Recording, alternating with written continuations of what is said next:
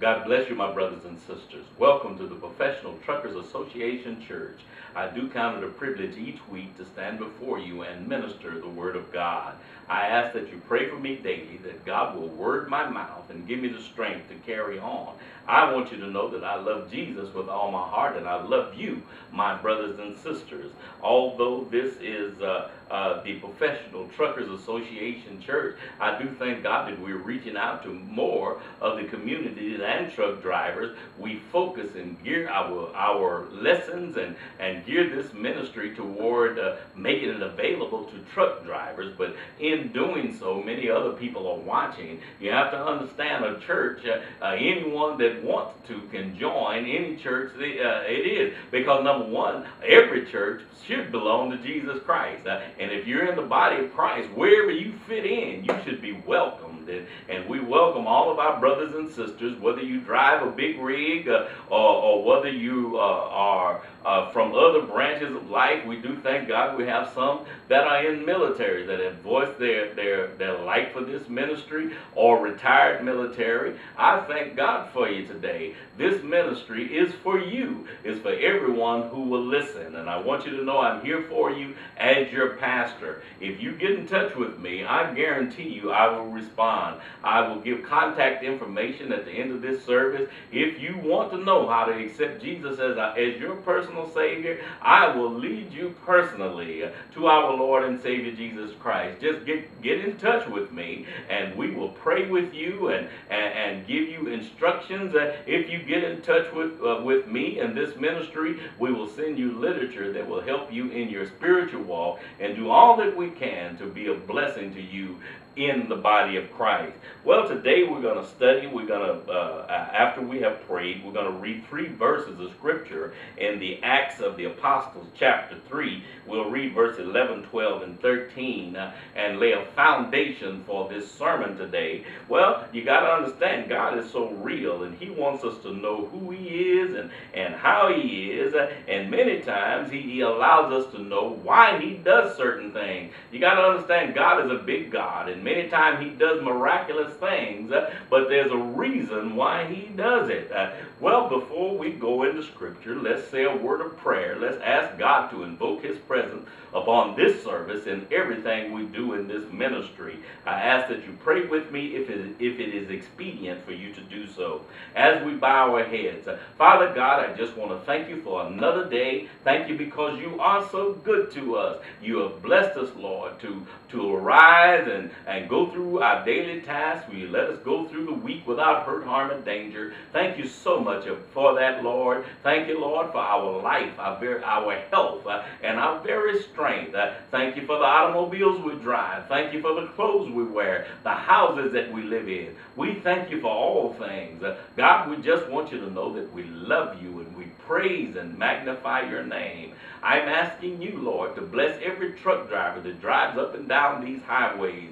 Be a strength to them, Lord. Keep them alert as they drive over the highways, and be with them. Don't let them have accidents, and get them back to their families safely in the name of Jesus. And even those that are not truck drivers, that's a part of this ministry, I want you to bless them and keep them. Be a shield around them, and let them know that I love them as their pastor, and you love them and love all of us as our God. Please bless us, and we will give your name the praise for all things. In Jesus' name, amen and amen. Well, the said scripture today, the 3rd chapter of the Acts of the Apostles. Let's read verse 11, 12, and 13. Yet going along with the subject matter that we've been teaching on for some few weeks now, we're talking about the Holy Ghost and how it is and how it operates. Well, you got to understand, God works miracles.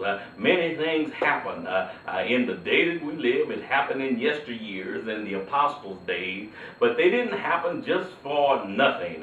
When God worked miracles, that was a foundation to tell people about Jesus. Same way in the day that that we live. When God does something spectacular, that's our foundation to let a dying world know that Jesus is real, that Jesus yet works miracles. He is alive and he's well. You got to understand, so many people got him in their mind as number one. Many of them have him still as a little infant child, and not as that grown, that one who grew up to be a man that walked around and the power of God was him. You got to understand. Jesus is no longer there in the manger. Thank God for his birth, and we celebrate that every year, the birth of our Lord and Savior Jesus Christ. But you got to understand, we got to take him further than that. And not only, some of them take him all the way to the cross and him dying on the cross, and they believe that part of him. But yet you got to also believe in the resurrection of our Lord and Savior Jesus Christ. You have to believe that he's yet alive. And many times he will reveal himself and work a miracle for us to know that he is. When he does work a miracle, that's our foundation to let the world know that this is Jesus. This is the one that shed his blood there on Calvary for us. And let's go to our scripture today, and we're going to talk about this chapter, but let me condense things if I possibly can. In verse 11, and as the lame man who was healed held Peter and John, all the people ran together unto them in the porch that was called Solomon's, greatly wondering. And when Peter saw it, he answered the people, Ye men of Israel, why marvel ye at this? Or why look ye so earnestly on us, as though by our own power or holiness we had made this man walk? And that's one thing I admire about Peter. Instead of him taking the credit for himself and trying to build his own fan club, he stopped the people and let them know, say, look, this is not us doing this. This is not our work. This is not by our holiness. Why do you gaze at us like you gazing? Shall I read that again? And when Peter saw it, he answered the people, Ye men of Israel, why marvel ye at this? Or why look ye so earnestly on us, as though by our own power or holiness we had made this man to walk? He asked them, why are you looking at us? We're not the ones that did it. Now let's read verse 13. The God of Abraham and of Isaac and of Jacob, the God of our fathers, has glorified his son Jesus, whom you delivered up and denied in the presence of Pilate when he was determined to let him go. So get this picture now. This was a perfect time for Peter to let the world know, or let everyone listening know about Jesus. And when spectacular things happen in our life, and when Jesus does something out of the ordinary, or works a miracle in our life, that's the perfect time for us to tell people that this is Jesus. This is not us, and this is not our doing, but it's the working and miracle working power of our Lord. And this is what Peter did. He took this foundation and began to tell them about this Jesus. In other words, you got to understand who he was dealing with.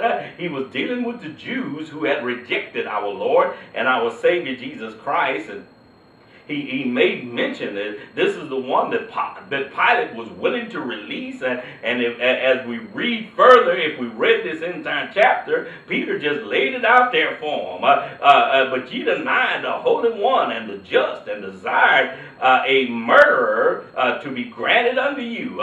Well, those of you that know the gospel, the people wanted Barabbas to be released and let Jesus be crucified. Well, Jesus went right on, Peter went right on down the line and began to tell them everything that they would done. Yes, it pricked many of them's heart, and you got to understand that anytime you tell people the truth, if you tell them the truth about themselves, everybody's not going to like it. Some of them it'll grieve, and some of them it'll hurt, but some of them it will bring them to repentance. So Peter stood up and began to tell people about Jesus. You got to understand, and we ought to have that mentality when Jesus works great wonders in our life, when he does miraculous things, or when the Holy Ghost moves on us and does things out of the ordinary, you have to understand that's our chance to testify and tell the world about our Lord and our Savior Jesus Christ. Well, what had happened? You got to understand what had happened so miraculous that got the people's attention. You got to get the picture now. Now, Peter and John went up together into the temple at the hour of prayer, being the 9th hour, and a certain man lame from his birth was carried, whom they laid daily at the gate of the temple, which is called Beautiful, to ask an alms of them that entered into the temple. Well, get that picture. This man, you got to understand, people that are paraplegic or sick or blind or something of that nature, they would make their way to a certain part where there's heavy traffic, and they would ask alms. Many of them had a cup or had some type of container. They would ask alms of people or ask for money, in other words, so that they can live. You got to understand, in the days of old, they didn't have disabilities, and they didn't get SSI checks and all these type of things. So in order for them to live, many of them, if they couldn't walk, if they were lame or incapacitated, they would make their way to a high traffic area and ask alms of people or ask for donations from people so they can live. This particular man was there asking alms, as he did every day. Then Peter looked at him. He fastened his eyes upon him with John and said, "Look on us." Asked the paraplegic man to look on us. And he gave heed unto them, expecting to receive something from them. He was waiting on a donation or waiting on a piece of money. Then Peter said, "Silver and gold have I none, but such as I have give I thee. In the name of Jesus Christ of Nazareth, rise up and walk." And how powerful is that name? In the name of Jesus Christ of Nazareth, rise up and walk. And you have to understand, we walk in that authority as well. We can speak things in the name of Jesus, and they will happen. Why? Because the power of our Lord and our Savior Jesus Christ is the same yesterday, today, and forever. Get that picture. In the name of Jesus Christ, rise up and walk. And he took him by the right hand and lifted him up, and immediately his feet and ankle bones received strength. This was a man who had to be laid there and could not walk, but yet was asking alms. And you have to understand, anytime you go to the same spot every day, you become to be known by everybody that would pass through that way. They know who you are. You got to understand, they know the condition that you're in, and they knew the condition this man was in. But then something happened. He received strength, and he, leaping up, stood and walked and entered with them into the temple, walking, leaping, and praising God. Can you imagine those people that know this man was laying there every day? Now they see him walking and leaping and praising God. Don't you know I would be praising God too? Anytime God does anything for me, I start praising him. I'll lift his name up in the beauty of holiness. I am not ashamed of what I have. When Jesus does something for me, I will praise him regardless to wherever I'm at. I'm just waiting on God to do even greater things so I can praise him a little bit louder. Don't fool yourself. I am not ashamed. I'll praise God anywhere, in any circumstances, whenever he does anything for me above and beyond anything that he has to do. You got to understand that he don't have to do anything. Therefore, I praise him every day, and I will praise him in any platform. This man, because God had healed him, he was leaping and walking and running and praising God. Can you imagine? He got the attention of all those people that walked in the gate, got the attention of all those people that were regular traffickers in that area. Why? Because they saw this man. They knew who he was. Many of them had given him alms at one time or another, gave them a piece of money, gave him a piece of money for his living at one time or another. And here they find him up praising God, jumping and leaping and praising the true and the living God. Now, and all the people saw him walking and praising God. And they knew that it was he who sat for alms at the beautiful gate of the temple. And they were filled with wonder and amazement at that which had happened unto him. And then that's where we find he was there hugging Peter and hugging John. You got to understand, I'd be hugging everybody. If God would let me walk again, if God would, I was lame and then God let me walk again, I'd be hugging everybody. I would be leaping. I'd be praising God just like this man. And the people, you got to understand, and this is where we begin our reading. The people were amazed and they were in wonderment about what is happening. And you got to get that understanding now. When the Holy Ghost does something spectacular, or when the power of God moves and touches and heals and delivers, it's not just for nothing. It's not a sideshow. Many times we want to reduce our God down to some type of Ringling, Barnum, and Bailey circus. You got to understand, this thing is for real. We can't bring it down to some kind of level of some kind of sideshow. You got to understand that God is so real. And that's our time to really tell people about Jesus. Not about us and not about, you got to understand, now I might get on somebody's nerves, but I really don't care. It's not the time to tell people that, what kind of car I drive, how large a house I live in. It's all right for you to have any kind of car you want to drive. I am not mad at you at all. But our foundation is to tell people about Jesus.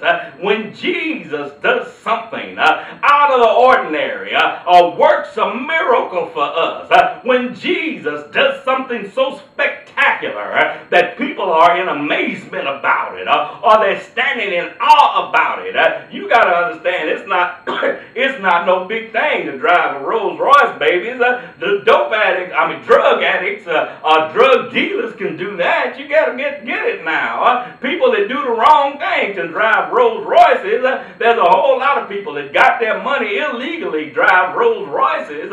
So you can't put no power on people driving Rolls Royces. If anybody got enough offerings from somebody, they can drive a Rolls Royce. But when the power of God come in and touches someone and does something spectacular for someone, something that you cannot explain, something that money can't buy. This man was lame from birth, and God healed him. He received strength in his ankles and his feet, and began to walk and leap and praise God.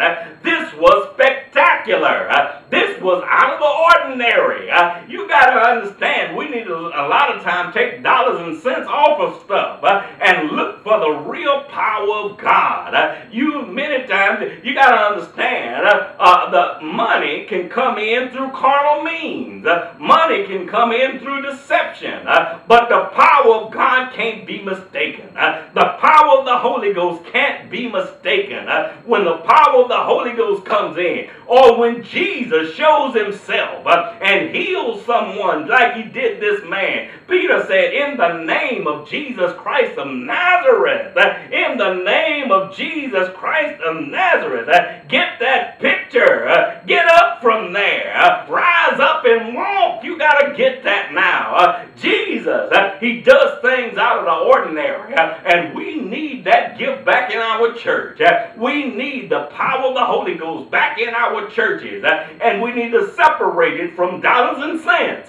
Dollars and cents can come in through wrong means, but the power of the Holy Ghost, when it operates, can't nobody do nothing but say, this is the power of God. And Peter, in the people's amazement, he found the opportunity to get up and tell people that this is that Jesus. Yes, this is the one that you rejected. This is the one that when Pilate was going to release him, you wanted to bind him up. when Pilate was going to let him go, you wanted Barabbas to be let go instead. Peter went right down the line to them. And as a result, many people repented of their sins and came to Jesus. Well, I want you to know, when the power of God operates, we need to take the platform and tell people about Jesus. Not what I have, not about how many cars I drive, about how large my house is, but about Jesus and the power of the Holy Ghost. Because the power of the Holy Ghost sets men free. The power of the Holy Ghost can make the lame to walk and make the dumb speak and make the deaf hear. The power of God can do things for the spirit, the soul, and the body. Why? Because it is real. And we need to let people know. And when God gives us the foundation to tell people about what we have, about what's going on, we should take that opportunity and let them know that this is Jesus. This is Jesus. Yes, that's the one you crucified, but he's resurrected from the dead. Yes, that's the one you killed. That's the one that you planted a crown of thorns and placed in his head. Yes, that's the one that you pierced in the side. Yes, that's the one you crucified, but he's alive and he's well. We need to let the world know that Jesus is alive and he's well. And don't you know, he will show up and he will prove to the world that he's alive and he's well.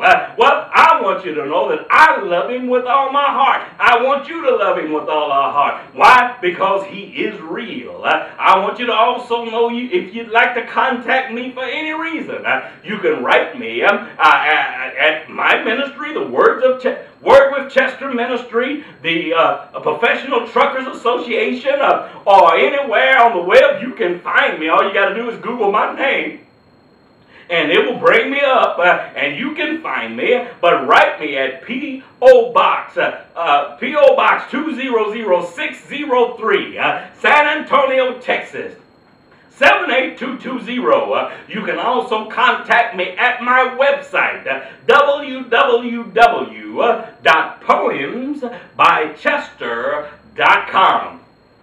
Well, my dears, I'll tell you what we're looking for now. We're looking for a building that's going to accommodate the Professional Truckers Association Church, and not only a building that's going to accommodate our church, but yet there's going to have enough parking space for big rigs to come and park there and come in and enjoy our services. If they're in town on Sunday morning, if they're in the San Antonio area or wherever we purchase this building, wherever we are, if they're in that city, they can drive in and park that big rig, come in and worship God with us, and God will bless them.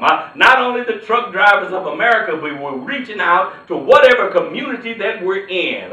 We're trying to win souls for Christ, and it doesn't matter what title you wear. You can be a doctor if you please. You can have a PhD. That's great.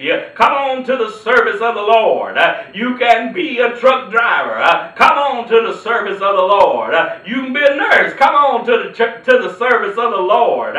Whatever you are, you can be a lawyer. Come on to the service of the Lord. Whoever you are, you can be a wash disher, bus boy. It doesn't matter. Come on to the service of the Lord, and God will bless you. God will keep you. Again, I want you to know that I love you, my friends. I love you with the love of the Lord. God bless you.